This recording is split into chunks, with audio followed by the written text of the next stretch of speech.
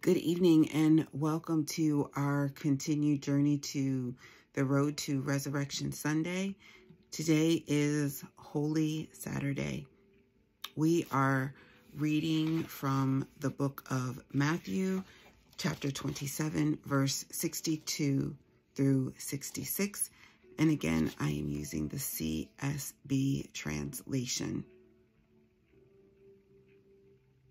The next day, which followed the preparation day, the chief priests and the Pharisees gathered before Pilate and said, "Sir, we remember that while this deceiver was still alive, he said, 'After 3 days, I will rise again.'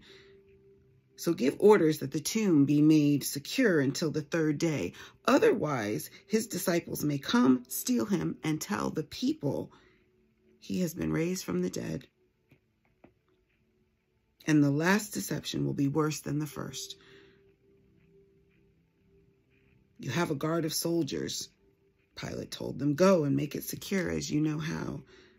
They went and secured the tomb by setting a seal on the stone and placing the guard.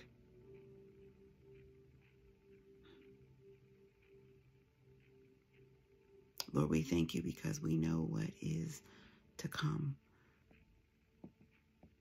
We thank you for your word. We thank you for the sacrifice of your Son. Continue to draw us closer to you. In Jesus' name, amen.